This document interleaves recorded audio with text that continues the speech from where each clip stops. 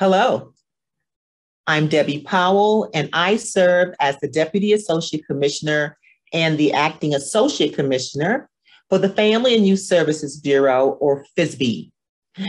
We lie at the Administration for Children and Families, and I provide senior leadership for 3 FYSB grant programs, one of which is the Adolescent Pregnancy Prevention Programs, also known as the APP program.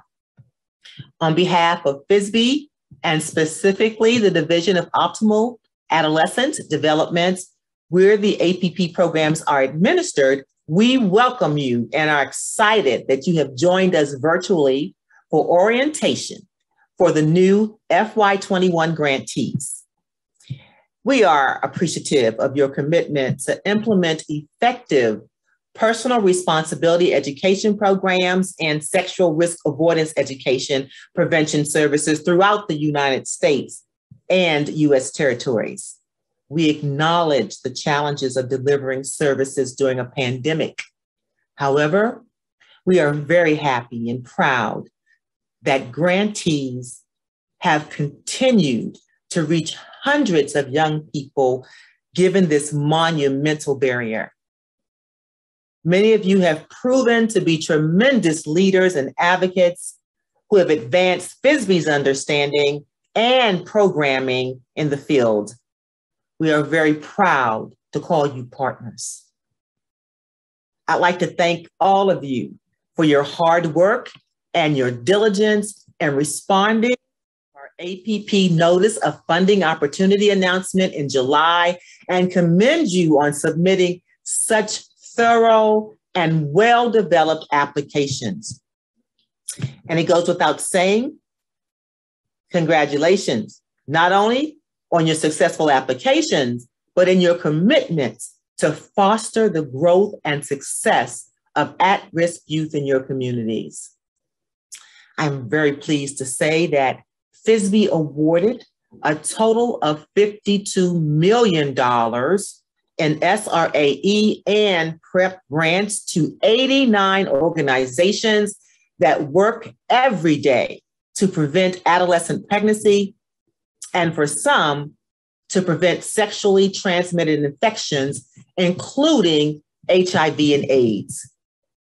We can't wait to see and help foster your success in providing effective adolescent pregnancy prevention programming to help prepare youth for a brighter future. Of course, you're already familiar with the APP program as evidenced by those applications, but today's orientation provides the opportunity to look closely at the inner workings of the legislation, the processes and practices for properly managing your grant, and the resources available to help you do so. There will be a lot of information thrown at you provided today, and it's essential for you to understand how and where it factors into your work. So get comfortable, be engaged, and ready for our question and answer period at the end of the presentation. Let me share a little bit of what will be presented to you during this orientation. We will introduce you to our awesome FYSB staff. We will provide an overview of FYSB and the APP programs and requirements. We will review the guiding legislation for your work. Introduce you to training and technical assistance resources and partners. Present an overview of the role of the Grants Office and resources that are available to grantees. Plus, we will show you some of the readily available tools and resources at your disposal, like the Exchange, which is an awesome interactive activation platform for APP grantees, partners, and stakeholders to help increase the visibility and impact of your efforts to prevent pregnancy among our most vulnerable youth. And last but certainly not least, the We Think Twice campaign, designed to promote healthy relationships, goal setting, and empowerment among youth. You'll also learn about the support that our team provides for building data capacity and local evaluations.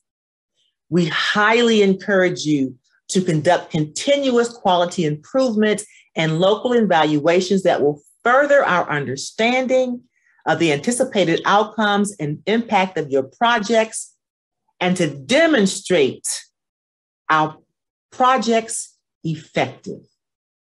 Once again, I am very happy to welcome you to the APP program. And remember, FYSB is always here to provide you the assistance, the guidance, the resources, and support you need to be successful in all aspects of your programs.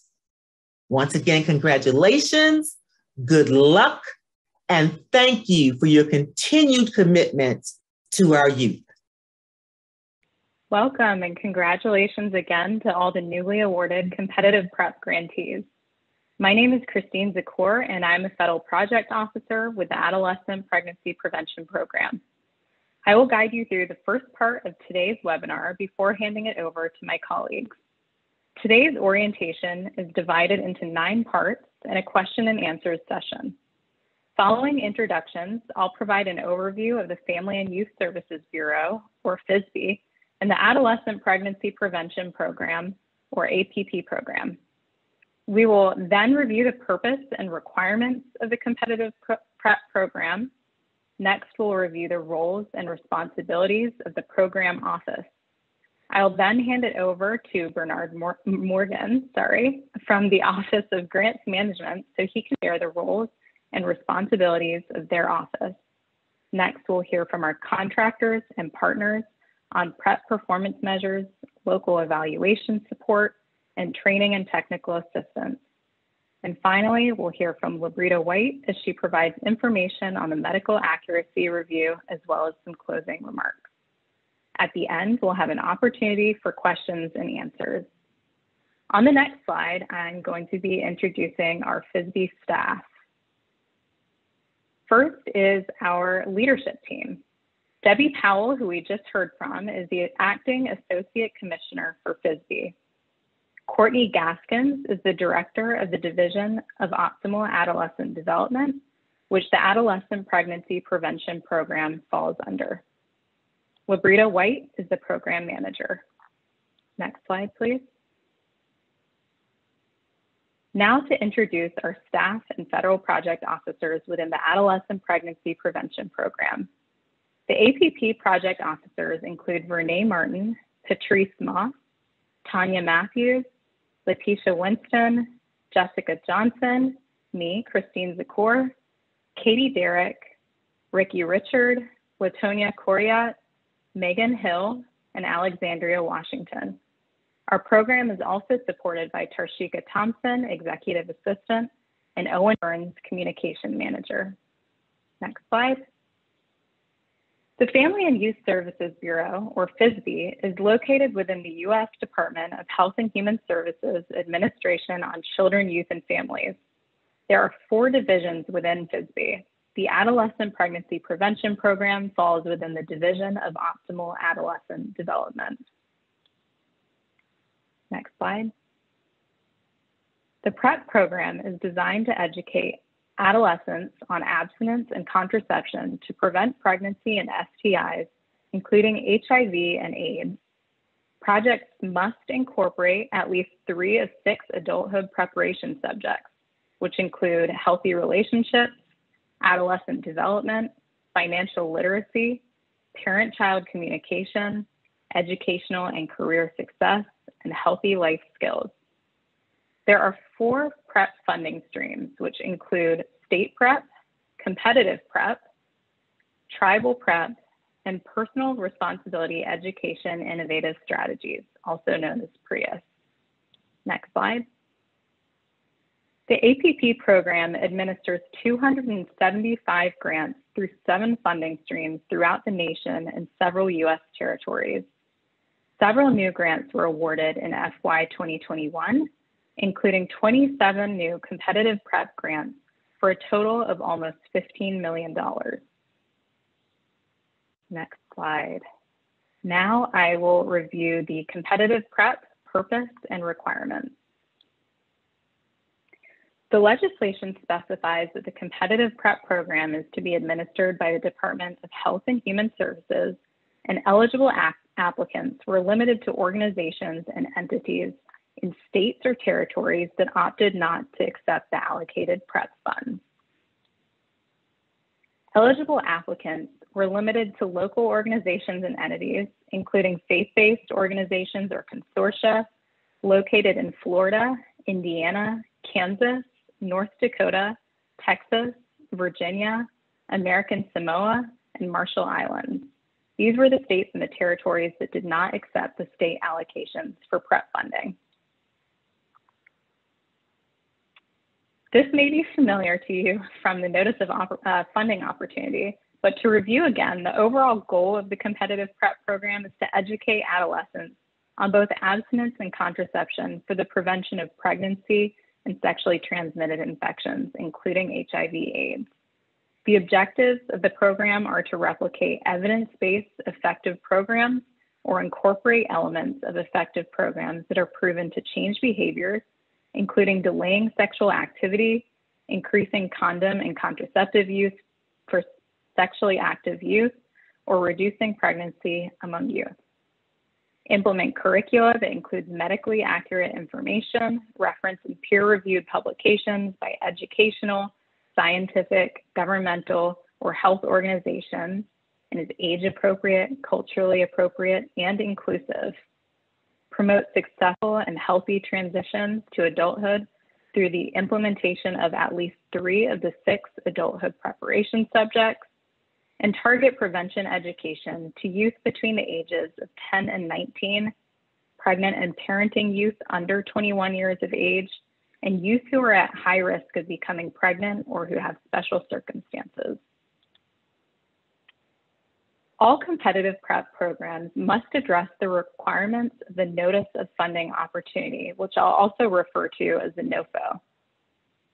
This is also known as the Funding Opportunity Announcement, or FOA. Over the next several slides, I'll walk you through each of the requirements as outlined in the NOFO. Programs must place substantial emphasis on both abstinence and contraception education for the prevention of pregnancy and STIs, including HIV and AIDS. They must incorporate 3 of 6 adulthood preparation subjects listed and replicate evidence-based effective programs or substantially incorporate elements of effective programs. Additionally, next slide, thank you. Sorry, the slide before that, there we go. Additionally, programs must maintain fidelity to the original evidence-based or effective program model, or consult with developers to obtain approval of proposed adaptations. They must also be medically and age and culturally appropriate and provide referrals to healthcare and other services. One important note to highlight is that programs cannot pay for referral services with their grant funds. Next slide. Programs should target services to youth who are most high risk for pregnancy or STIs, or have other special circumstances, including youth in foster care, youth experiencing homelessness, youth with HIV and AIDS, victims of human trafficking, pregnant youth who are under 21 years of age, mothers who are under 21 years of age, and youth residing in areas with extremely high teen birth rates compared to all youth within the state or territory. Next slide. Programs must also include a positive youth development approach and trauma-informed care to program implementation. Also, programs must collect and report on the required PrEP performance measures. There are 3 categories of performance measures, which include measures of structure, cost, and support, measures of attendance, reach, and dosage, and participants' characteristics, behaviors, program experiences, and perceptions of program effects, which are collected through entry and exit surveys. We'll talk a little bit more about those later in the webinar. Next slide. If programs conduct a local evaluation, which is optional, no more than 20% of the total budget may be allocated towards conducting the evaluation. Programs also needed to agree to participate in a federal evaluation if they were selected. And finally, programs must develop a project sustainability plan to ensure that program activities continue after federal funding ends. There are also several post-award requirements for the competitive prep grantees, which were outlined in the NOFO. These include implementing the full functioning project and starting to serve youth within 90 days following the notice of award for the grant. Formally training facilitators or educators in the program model or elements of the program by professionals who can provide follow-up technical assistance to facilitators. Registering and budgeting the cost for 2 key staff persons to attend the 3-day Adolescent Pregnancy Prevention Grantee Conference annually. In 2022, it will be tentatively held in Atlanta, Georgia, or through a virtual platform. And also registering and budgeting the cost for sending a minimum of 2 staff persons to attend at least 1 of 2 topical training sessions offered each year for the project period. In addition, and some of this may be repeated, competitive prep grantees are required to collect and report biannually on all of the OMB approved federal performance measures. This applies to the prime recipient, partners, and any subrecipients. They must agree to participate in the national evaluation if selected. For those conducting local evaluations, they must participate in training and technical assistance and follow related guidance provided by FYSB, which we'll learn more about later in today's webinar. And also participate in a medical accuracy review of selected curricula sponsored by FYSB. You'll also hear more about this process later in the webinar. Next slide. Oh, thanks. Competitive prep grantees will be required to submit a performance progress report, or PPR, on a semi-annual basis. You can find more information about the PPR, including the template, due dates, and how to submit it in the competitive prep guidance document, which you should have received last week from your assigned federal project officer. Next slide. Through the PPR, you'll report on program indicators, including major activities and accomplishments during the period, challenges and problems, significant findings and events, dissemination activities, other activities, and activities planned for the next reporting period. Later in the webinar, Bernard with the Office of Grants Management will share more information about the PPR and due date. Now we'll discuss the roles and responsibilities of the APP Program Office. The Program Office reviews applications and programmatic reports, responds to programmatic and technical aspects of the grant, ensures the amounts to be awarded to grantees are consistent with current statutory requirements, and monitors grantee performance. Project officers, or POs, are the contact person for any programmatic changes or updates. On this slide are examples of their duties and when you should contact your PO. For example, regarding programmatic requirements, program modifications, or changes in project scope, budget revisions, changes in key staff positions, program progress reports, monitoring and site visits, and technical assistance. PO's main objectives are to ensure that the project is in compliance with the terms and conditions and the authorizing legislation, discuss the project's development and observe the project during implementation, and provide programmatic, financial, and evaluative guidance and determine any technical assistance needs. Ongoing technical assistance, oops, the previous slide, thank you. Ongoing technical assistance is provided through emails, webinars, conference calls, virtual meetings, and site visits and site monitoring visits. Next slide, please. Grantee site visits and monitoring are essential to the responsibility of project officers. Your project officer will discuss the scheduling of site visits with you in the future. The objectives of those visits are to ensure compliance with the terms and conditions of the grant and authorizing legislation, to discuss program implementation and observe program implementation, learn about innovative and promising practices, provide programmatic, financial, and evaluative guidance, and to assess for technical assistance needs. Next slide. Now I'll turn it over to my colleague in the Office of Grants Management, Bernard Morgan, who will provide you with information on the roles and responsibilities of the Office of Grants Management, the fiscal management of your grant, and other reporting requirements. Bernard?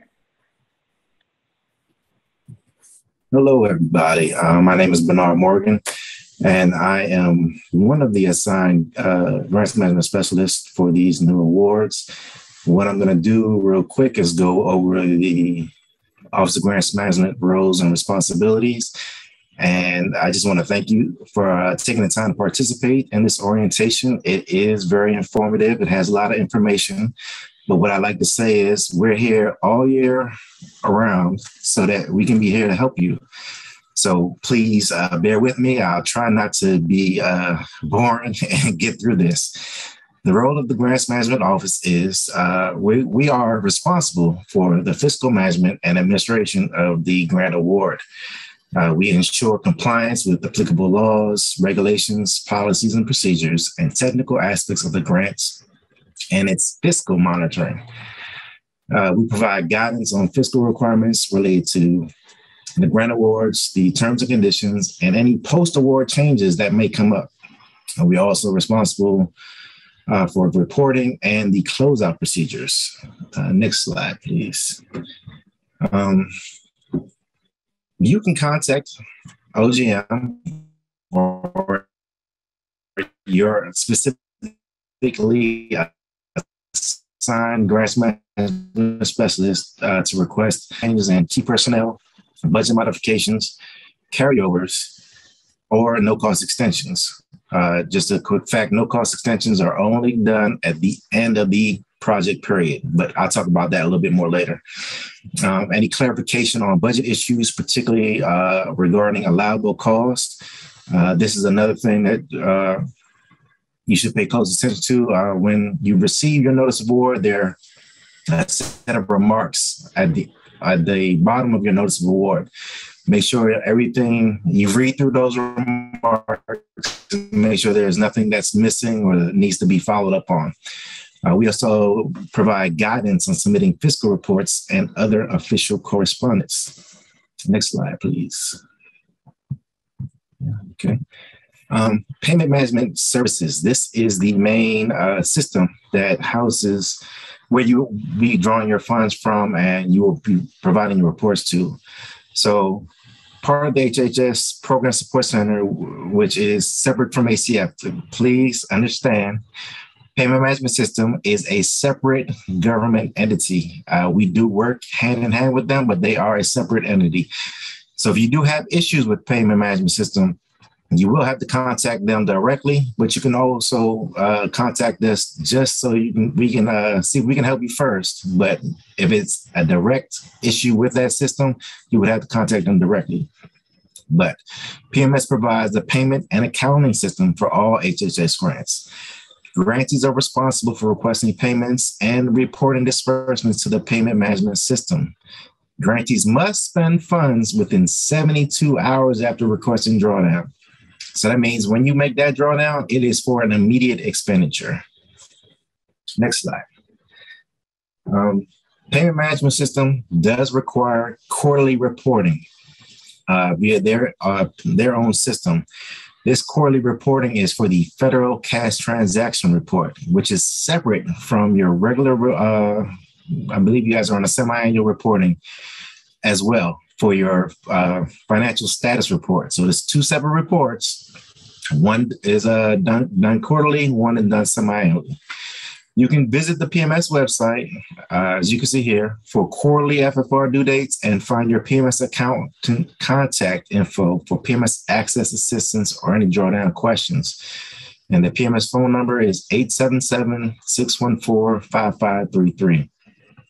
One other thing, before we move on, PMS has On their website, several training videos and a guide for their system that is very helpful for new grantees. I recommend everybody take the time to go to the PMS website, and on there you will find individual trainings, videos, and things of that nature that will be helpful for you during the project period. Next slide, please. Submission of federal financial status reports and program progress reports. We've kind of talked about this a little bit, but we're going to go in a little deeper. Your program progress reports are due semi-annually. You submit your PPR report through the Reports tab in Grant Solutions. You should all have access to Grant Solutions, either your grantee authorizing official, your PIPD, or any support staff. There are a couple roles that are support staff under the grantee authorizing official or the PIPD. PPRs are due 30 days after each reporting period. For the project period that just started, 9/30/2021 to 9/29/22, you can see your first report is due April 30th, 2022 for the first 6-month reporting period. Your second report is due October 30th, 2022 for the second 6-month period. Next slide, please. Your federal financial report, which we talked a little bit about already, you have the FFR and the FSR, must be completed and submitted through the payment management system. This FFR and FSR report, in addition to the quarterly FFR with PMS. The SF-425 is due semi-annually, and an annual SF-425 is due 90 days after the end of the budget period of 9/29. And it's due 30 days after the end of the reporting period. So you just count out 30 days after that 6-month period. So basically it's on the same schedule as your PPR, but it's completed in payment management system and not in Grant Solutions. So you can see on here, your first report would be due April 30th, 2022. The second report, October 30th, 2022. And the annual report would be December 30th, 2022. Next slide, please. The SF-428 report is regarding any tangible property, for example, equipment and supplies. It has 3 parts: an annual report, a final for when you close out your program or your award, your grant award, and a disposition request report. This you can, and it's an annual report. I'm sorry. It is an annual report. I'm not sure if it's required for this particular program, but you can submit that as a grant note in Grant Solutions. It is required for when you do close out your grant award. And I'm leaving in your guidelines, it is due annually. Next slide, please. Grant Solutions user roles. I've alluded to this a little bit before, but only the authorizing official and the PIPD roles and Grant Solutions have access to make any requests or upload documents. Other roles have read-only access. As I mentioned, there are 6 supporting roles that can read the reports or communications that can occur inside Grant Solutions, but the main access goes to the authorizing official or the PIPD. OGM, or your specific grants management specialist, is responsible for ensuring that the AO and PD for grants have access to Grant Solutions. And any direct questions, please, you can see that who your assigned grants management specialist is on the notice of award. Grantees control submission of post-award amendments, and you can contact your grants management specialist who is identified on your notice of award with any specific questions. There are, as I said, specific grant support roles that you can also apply for through Grant Solutions help desk, but the main roles are for the authorizing official and the PIPD. Next slide.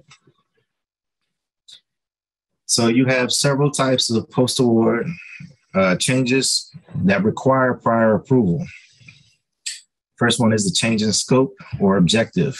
This is pretty much self-explanatory. So If you vary any variation to what has been approved to the scope or the objectives, goals, and objectives of the grant award, must have prior approval before you can implement them. So that's contacting your program officer, program specialist for them to review. And if it is approved, then we would submit, or you would create a post-award amendment in Grant Solutions so that it can be officially recognized. Another is a change or absence in key personnel. This is specific to the AO or the PIPD. So if they're going to be missing for more than 3 months, you would have to submit a budget modification. If there's a change in one of those two positions, you would have to submit a change in grantee authorizing official or a change in PIPD amendment in Grant Solution. The transfer of funds budgeted for participant support. So this is between budget categories. No cost extensions. This is an extension of the performance period at the end of the project period. Can be anywhere from 3 months to 12 months, but it's only done at the end of the project period. Significant rebudgeting. Significant rebudgeting would be if you're requesting new equipment, you're requesting a new budget category that wasn't approved in the previous, in your approved award, or a change in indirect cost rates.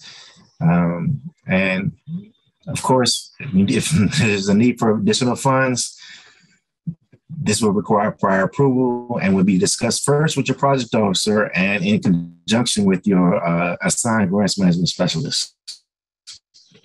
Next slide, please. As I already alluded to, budget modifications, you must submit them as an amendment through Grant Solutions. There are required documents for these amendments. You must provide a cover letter explaining the need for the modification. It should be signed by your grantee authorizing official and on organization letterhead. The SF424, which is the first page of your application, your revised SF424A, which is the budget categories, and a revised budget line item and budget justification and other supporting documents. So that depends on what the post-award amendment is. If it's a no-cost extension, it would be your SF425. If it's a carryover, that would also include your SF425, things of that nature. You can visit the Grant Solutions training video for instructions on post-award amendments and submission at the address on their website. Once again, prior approval is not required for budget modifications when the federal share of award budget. Right. Sorry about that. So you do have some latitude with your budget modifications. You do, if it is $250,000 or 25% of your total budget, you're required to submit a budget modification. If it is less, you must still discuss that with your program officer and your grants management specialist to ensure that it does not require a new amendment. Next slide, please. The carryover unobligated balances. These funds are to be used to complete unfinished activities from the prior year, and the cost should have been reflected in the approved prior year budget. Carryover balances should be requested as soon as possible after the submission of the annual financial status report. So that means after the 90-day liquidation period, you can submit your carryover. That way you're submitting an accurate account of what is actually unobligated and what activities have not been finished and you would like to request a carryover for. It must be submitted via the Managed Amendment tab in Grant Solutions. The required documents are the cover letter, SF424, SF424A, line item budget, and justification showing carryover amount only, and the annual FSR showing your unobligated balance on line 10H. Next slide. No cost extensions. We talked a little bit about this as well, but this post-award amendment is to request complete activities of the grant in the final year of the project period. So once again, no-cost extensions are only at the end of the final year of the project period. Requests are not approved merely for the purpose of using unobligated balances or to spend down funds. Requests should be made 45 days prior to the end of the project period and are one-time extensions up to 12 months. Just a little caveat to that. If you submit one for only 6 months and then you realize you have to do it for another 6 months, discuss that with your program officer as soon as possible. But the no-cost extension can only be for up to 12 months. It does not authorize additional spending or any new activities beyond the purposes consistent with the original award. Next slide. You would have to follow the instructions and grant solutions for requesting a no-cost extension. This is also a tab within post-award amendments. The request should include the SF-424, a cover letter, once again, explaining the need for the revision of the expiration date, your reasons for it, and the remaining balance expected. All SF-425s and PPRs from previous and current budget periods must be on file. Please ensure that you are submitting all your required reports on a timely basis and they are in the system so that we can verify before submitting a request for the no-cost extension. Now we'll be turning it over to Laura Hulsey and Lauren Murphy. Thank you, Bernard. I'm Laura Hulsey with Mathematica, and you can go to the next slide if you would. Thank you. Mathematica supports ACF, FYSB, and grantees related to performance measures. And today, my colleague Lauren Murphy and I would like to provide a brief introduction to the PMAPS project and the PREP performance measures. My next slide summarizes the PMAPS project, which Mathematica is conducting for ACF. There are two key components. The PM in PMAPS stands for performance measures. Under this part of the project, we support PREP grantees and their subrecipients in collecting performance measures data. We provide TA and training on the measures through a series of webinars and guidance documents, and we operate a web-based system for grantees to submit their data to ACF. Once grantees submit their data, we analyze them and report to ACF, and we provide visualizations of the performance measures data to both ACF and grantees through an online dashboard. Finally, we disseminate performance measures findings to broader audiences, such as through conference presentations, fact sheets, and an interactive brief. The second half of PMAPS, the APS, stands for Adulthood Preparation Subjects. Under this part of the project, we've developed resources to assist PREP grantees in understanding and implementing APS content in their programs. The resources include a report, which presents a conceptual model for each APS, as well as a unified framework that identifies commonalities and overlaps across the models. Combined, the conceptual models and framework are intended to help PREP grantees understand how the addition of APS can improve outcomes for participating youth, develop APS-related content, and target specific outcomes in their programs. Complementing that report are 3 briefs. The first brief discusses strategies for addressing financial literacy within PREP, including the importance of delivering content that is timely, sequential, relevant, and developmentally appropriate for youth. A second brief provides guidance on using the APS conceptual models to tailor PREP programming to pregnant and parenting youth. And the final brief describes the value of a positive youth development approach in relation to the APS and how to integrate positive youth development into PREP programming. Turning now to the performance measures, they serve 3 related purposes. They help ACF monitor program implementation, including whether PREP objectives and legislative requirements are being met. Performance measures can create a foundation for program improvement efforts, by ensuring that grantees have data that they can use to assess their own and their subrecipients' performance and progress over time, and identify training and technical assistance needs. Finally, performance measures facilitate reporting information about PrEP to policymakers and legislators. As shown in the graphic in this slide, the performance measures originate from multiple levels. Each PrEP grantee reports data to ACF, including information at the grantee level, and also from providers, program models, and participants. To cover a couple of terminology issues here, providers in this context are the organizations working directly with youth. Some providers are subrecipients of a grantee, but other grantees act as providers themselves, operating programs directly. Programs here refer to the curriculum model being implemented, and participants refer to the youth served, who provide data by completing entry and exit surveys, which will be aggregated to the program level for reporting to ACF. And now I'll turn the presentation over to my colleague, Lauren Murphy, who will provide more information on the performance measures themselves. Lauren? Hi, thank you, Laura. I'm happy to share an introduction to the PrEP performance measures. You'll learn more detail about these measures at upcoming webinars. Dates of those are posted in a few slides.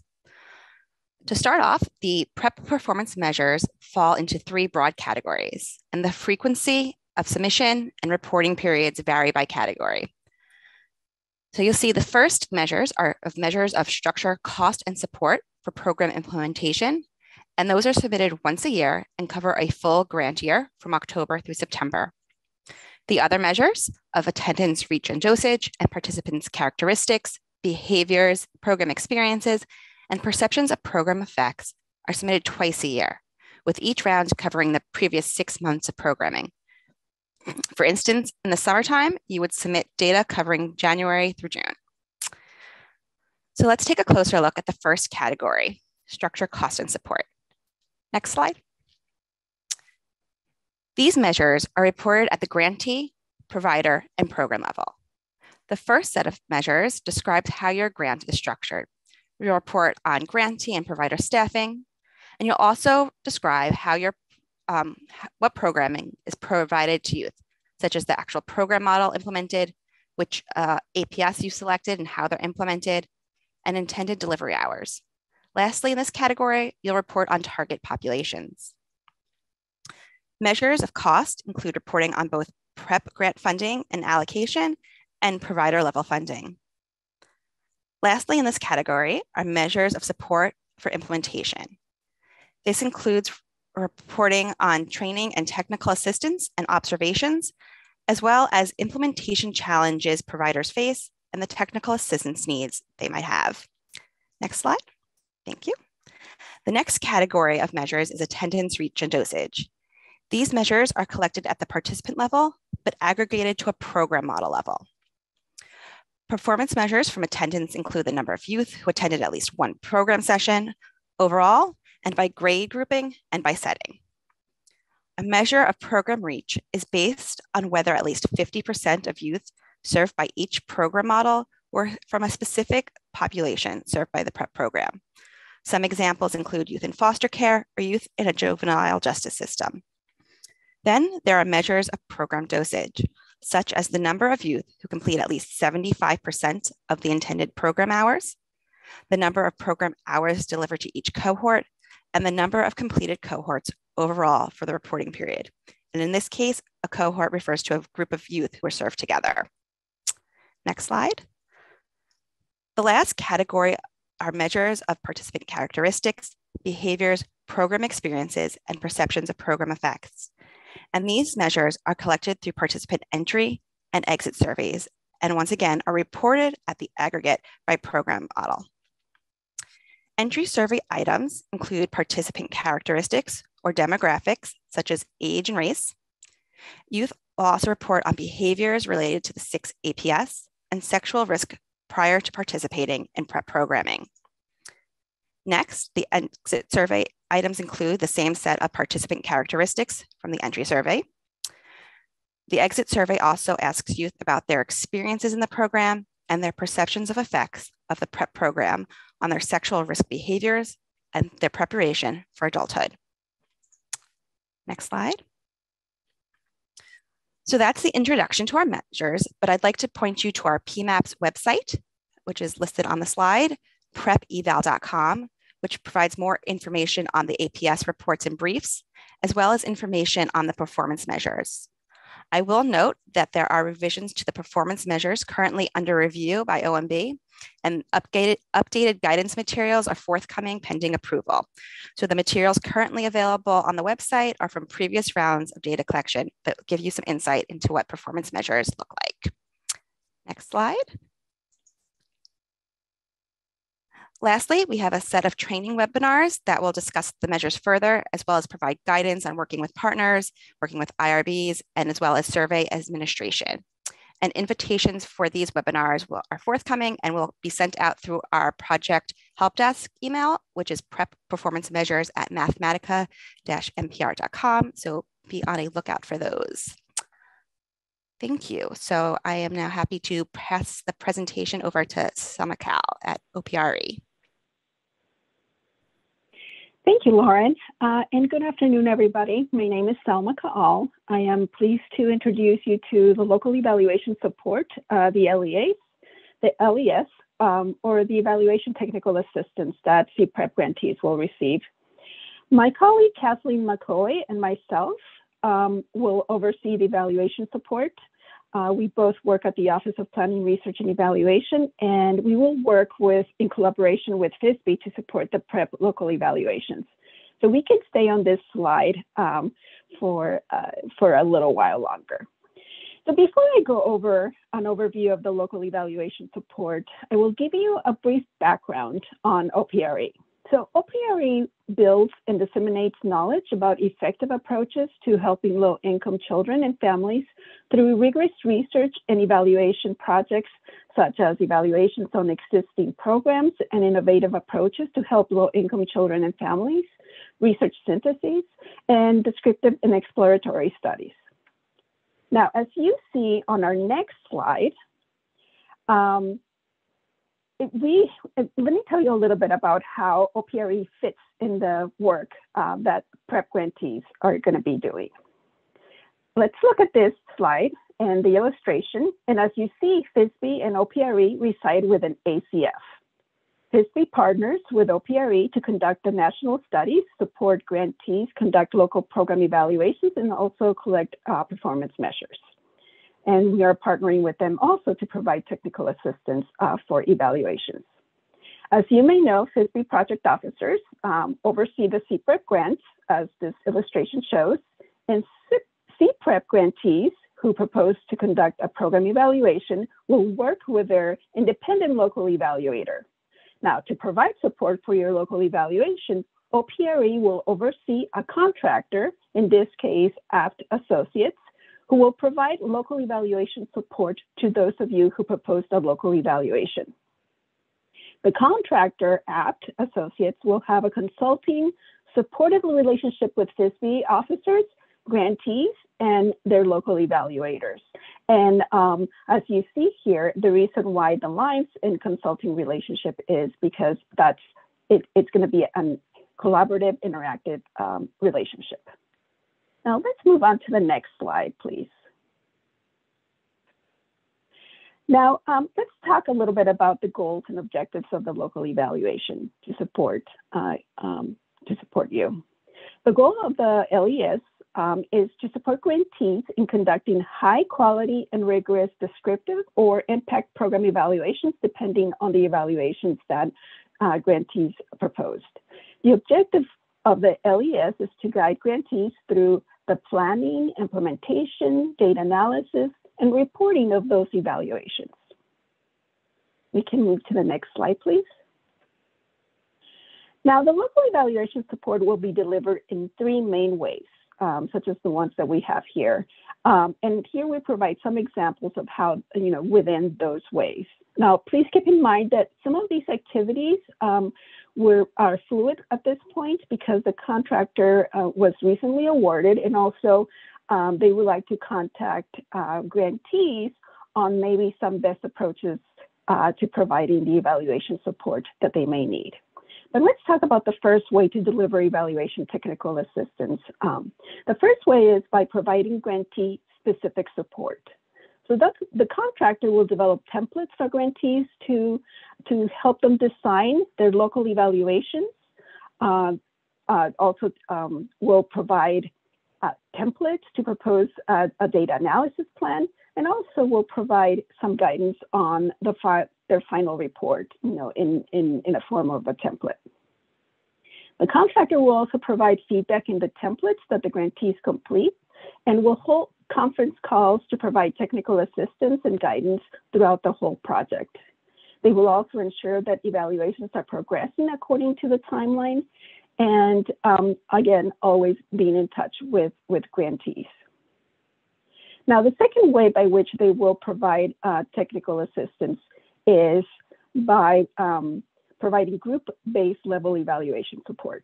The contractor will hold webinars on various topics, such as evaluation design, or maybe also webinars on how to complete the templates, and any other webinars that perhaps the grantees may be in need, or depending on where the evaluation phase is. The third way for providing local evaluation support is by developing and providing training resources.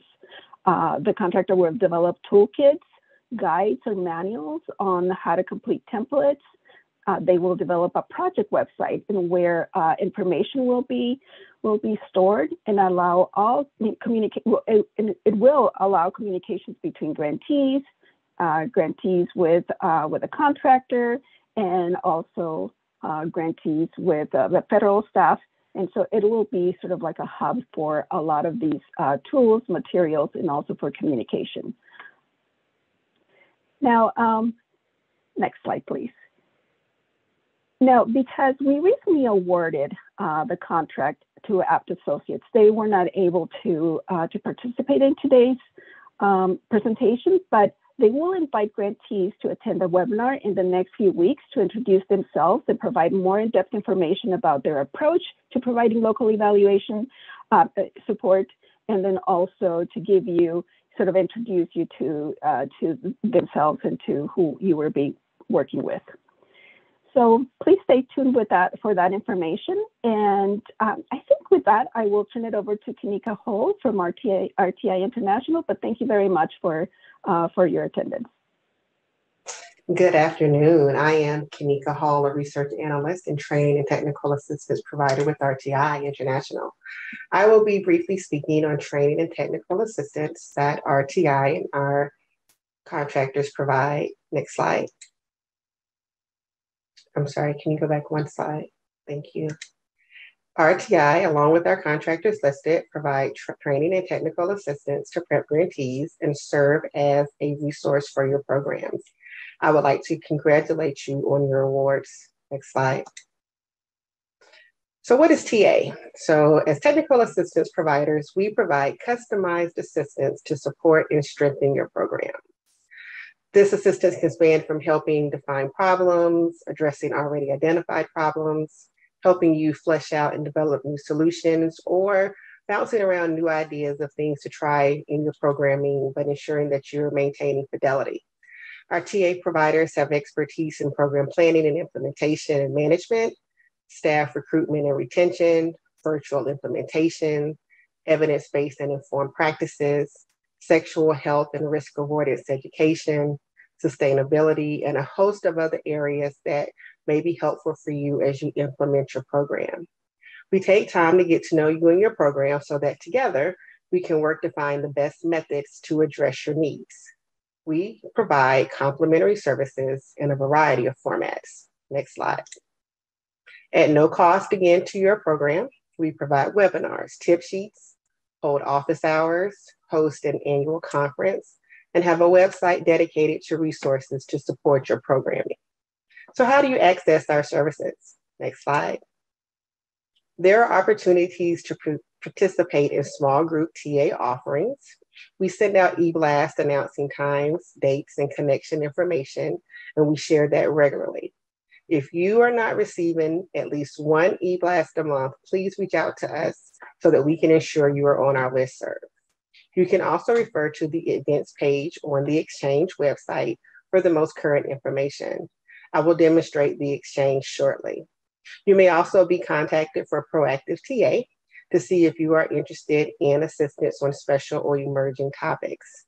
This year, we are particularly interested in exploring ways to connect grantees with the same TA provider, as well as with other grantees with similar interests and needs, as a way to facilitate collaboration and increase idea sharing. For individual TA, please contact your FYSB project officer, who will create a TA request for assistance. Next slide. Once a ticket is created, a TA provider will work with you to schedule a meeting to discuss your needs and will assist you directly until your needs are met. Your project officer will be informed of the progress of this TA and will be notified when the request has been closed. Next slide.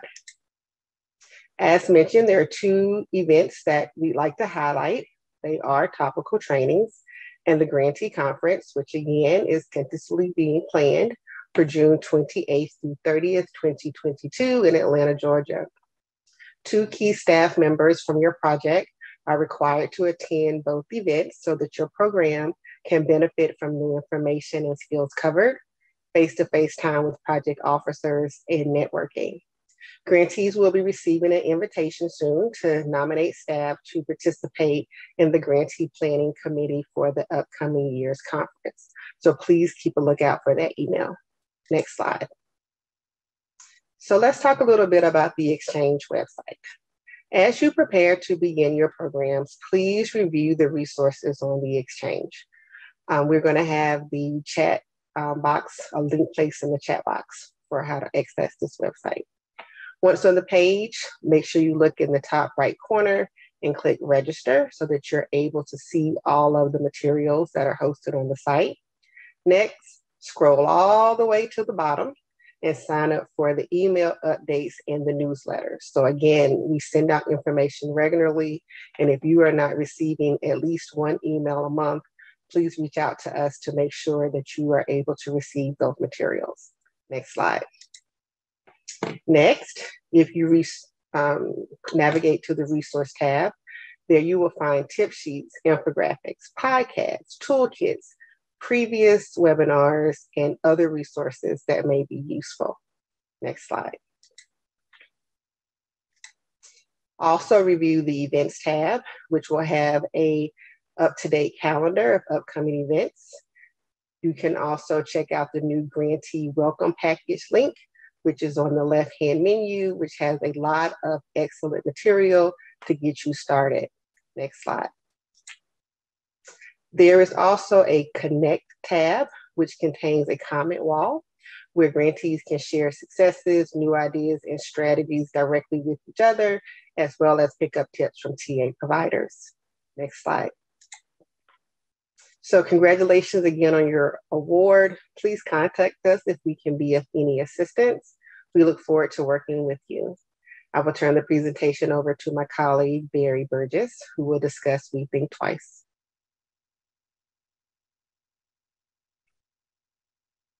All right, thank you, Kanika.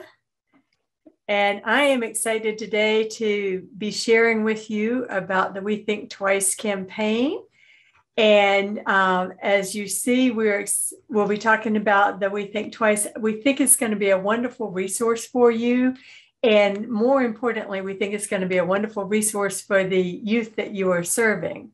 As the next slide shows, we're going to talk about just a basic overview for the Exchange today. For the We Think Twice campaign today. And then we will talk to you about some of the things that are included in the campaign itself. One of the best parts of the We Think Twice campaign, in my view, is that youth are involved in all aspects of the campaign. It's truly a digital media campaign developed for youth, with youth. And the goals of the campaign are to really start to shift perceptions and social norms and help youth to resist negative peer pressure, and also to build knowledge around things like creating healthy relationships, setting goals for the future, feeling empowered to make healthy decisions. All of these things you'll recognize as things that directly support the goals of the APP program and the actual grants that you're implementing. So again, we hope you're going to find it's a great resource for you as you're working through things. On the next slide, we talk about some of the different components. We have multiple prongs for the We Think Twice campaign, including our We Think Twice Instagram account, which has now almost 2,800 followers and growing every day. We have a We Think Twice website that houses the materials and resources that we've developed, along with numerous other resources that can be shared with your youth.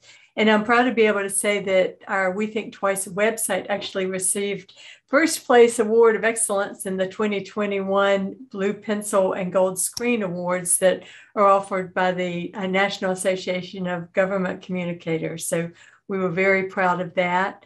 We also have a variety of other digital tools that are designed for youth and youth-serving professionals. And a number of these have been selected for awards as well, but we hope you'll find them useful, and we will always welcome any feedback you have on any of the materials that we have to share. So please feel free to reach out if you have suggestions or unmet needs that you'd like to see us address. In our next slide, we show some of the metrics for what we've done through the We Think Twice campaign so far.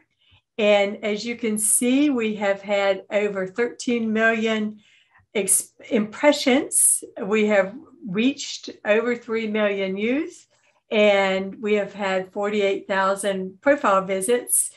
Our organic engagement rate, which is the amount of that youth interact with the site, is around 34%, and the industry standard is around 3%. So we're very proud that we have youth engaged at that level.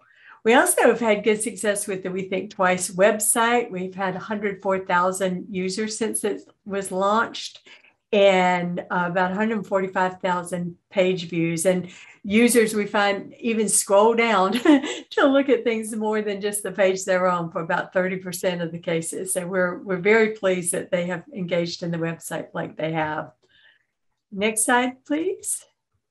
This just shows some of the examples of some of the top performing content that we've had for the We Think Twice campaign so far. On the left, you'll see our Instagram content and some of the things that folks have really liked and engaged with, and then some examples on the right of things that you can find on the website that also might be useful for your youth, and we hope you'll share that with them.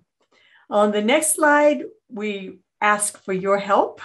We hope that you will follow us on Instagram at We Think Twice. And we hope that you also will engage with the website at wethinktwice.org. Most importantly, we hope that you will ask your youth to engage with us and really participate in the campaign. So feel free again to reach out if you have any questions, and we look forward to hearing from you. And at this point, I will pass it to Labrita White. Thank you so much, Barry.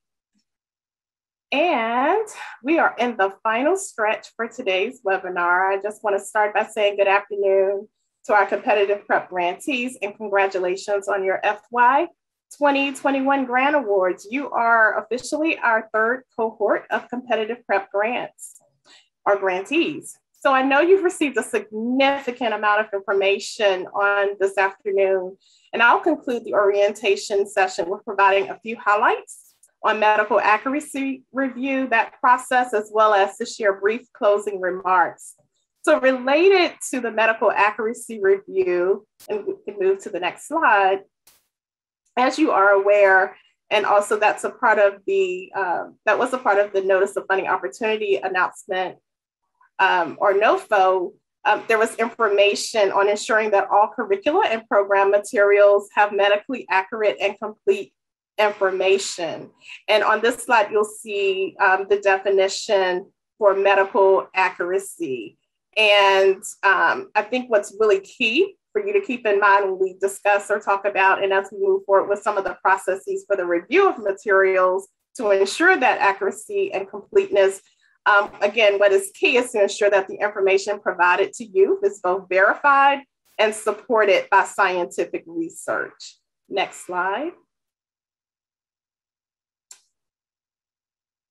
Okay, so for the medical accuracy reviews, there are definitely, it's an important process. And there are two critical reasons. One, medical information is constantly evolving, it's changing. And as new discoveries are made, program materials can become outdated. And so the obvious is to ensure that program materials are accurate, complete, up to date when that information is shared with youth. All right, so some of the potential medical accuracy issues are stated here. And the issues that are addressed in the review are typically related to information that's inaccurate, incomplete, outdated, poorly referenced, or supported by non-scientific studies. And some examples of such are polling data or opinions, information that could be construed as being confusing or misleading. And what's not stated here, but I'd like to also add, is any information that's contradictory to the program requirements. For competitive prep grantees and all of our grant programs, once you receive those grant awards, it's contingent upon implementing projects that conform to the legislation, as well as the program requirements that are outlined in the NOFO. And Christine covered quite a few of those requirements today. So we want to make sure that all of your information is complete in that way that it responds to the program requirements. Next slide. All right, so grantees should conduct an initial review of their program materials for medical accuracy prior to submitting to the Family and Youth Services Bureau, the APP program. And so we have contractors that are supporting the effort for the medical accuracy review process. That contractor is Gray Matters, and they have a subcontractor that some of you may be familiar with. If this is your second or third grant with us, an organization called Paltech, and they will primarily be providing the consultants that have a medical background to review your information that's submitted. If you're using program materials that can be modified, issues found should be corrected prior to submission. Additionally, grantees are encouraged to independently review materials on a regular basis and make updates as needed. So it's not a one and done process, because we do know data, stats, and information does change from time to time.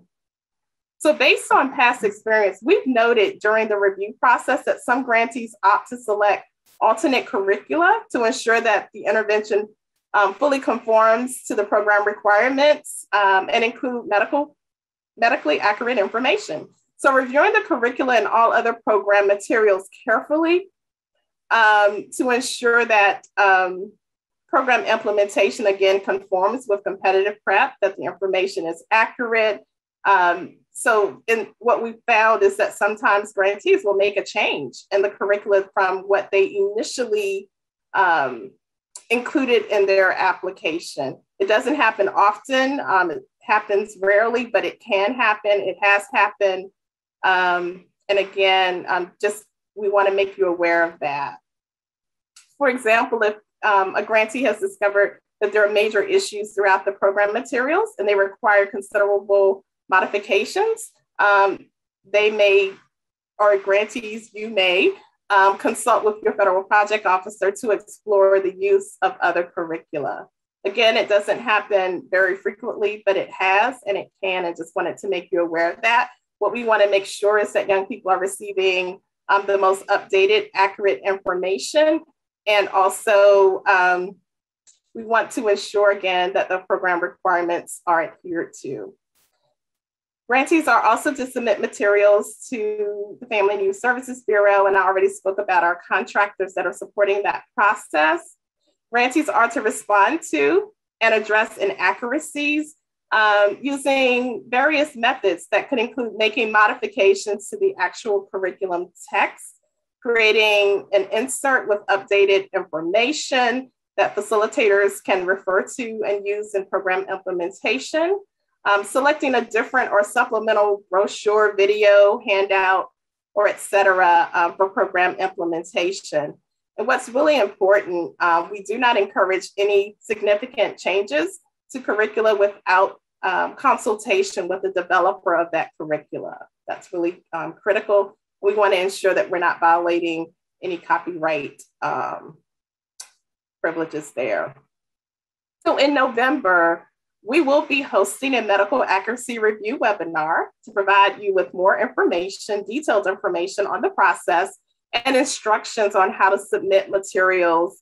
If you have questions prior to the medical accuracy review specific webinar, we ask that you consult with your assigned federal project officer, and we'll get you answers to any of the questions that you may have. But rest assured, in November, you will receive updated detailed information specifically on that process. Okay. All right, and we'll move to the next slide. And here you'll see a list of our contractors. You've been introduced to all of them on today through some representation with the presentations that were made for this orientation webinar. So again, you're acquainted with the number of them, and we stand ready, they stand ready to provide you with support and assistance as you implement your competitive prep projects.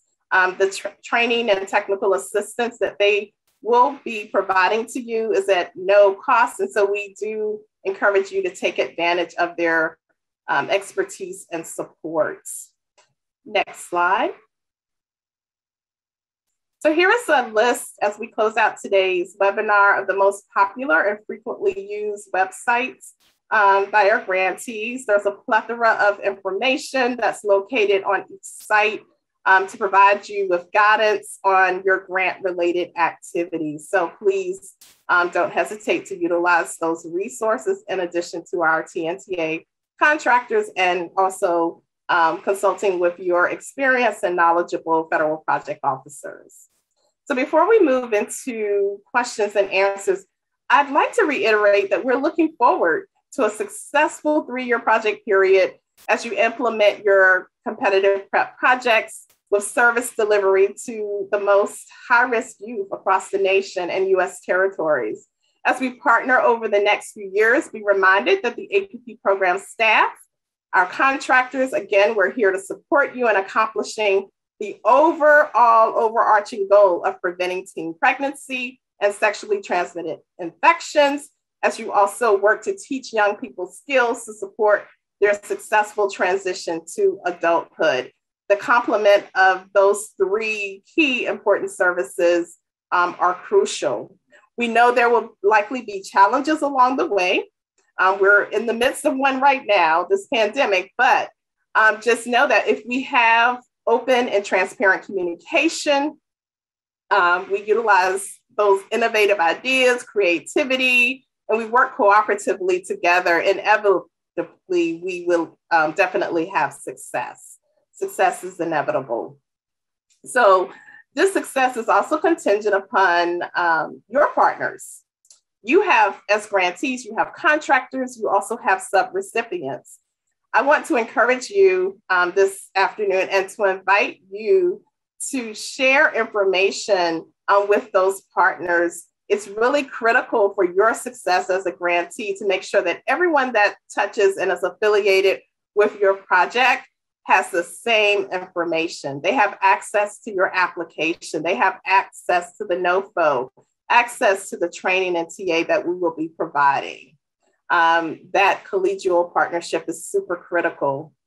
You're further encouraged to review the recording of today's webinar and to refer to your grantee guidance document that you should have received from your assigned project officer. Emails should have gone out already for you to be notified of who your assigned project officer is, as well as there was an attachment of the grantee guidance document and maybe some other information, including their request to begin scheduling regular meetings to check in on your progress.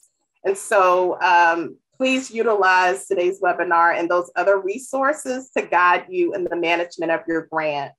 Again, I want to say congrats. Thanks for your participation in today's webinar. And without further ado, let's go ahead and move forward with our question and answer session.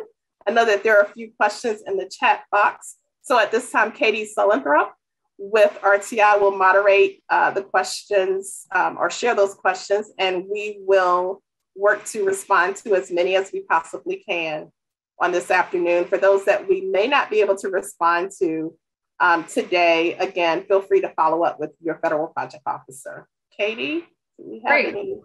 Yeah, there was a question about, I was just gonna answer one very quickly about whether or not local evaluators can register for the exchange. And you're more than welcome to do that. Your exchange point of contact can get you signed up, your grantee point of contact. There was also a question about, and Labrita, I'll turn this over to you. Do all the curricula have to be submitted for review? For example, if they've selected an approved evidence-based curricula, do they still have to get that reapproved? For the medical accuracy review, it's a different type of review versus the, if they're referring to the teen pregnancy prevention evidence review or other scientific studies that may have been conducted. So the answer to that question is yes, they will have to submit. In that we know that many of our grantees have proposed to use similar or the same curricula. We will not ask every single grantee to submit multiple versions of the same. So that's why we want to coordinate and also have a follow-on webinar, and we'll be providing additional information in November on which grantees are required to submit what specific information. But yes, we do need to have all curricula medically accurately reviewed. Yes. Great. And do we have a date for that webinar yet, Labrita, or it sounds like more information is forthcoming? We do not have a specific date, but it is forthcoming within the next week, or if not less. You should receive an invite or at least a save the date for that. Great. There was a question about how many applicants there were for the competitive grant. Okay, I do not recall that specific number, so I'm going to ask Christine if she can chime in to respond to that question.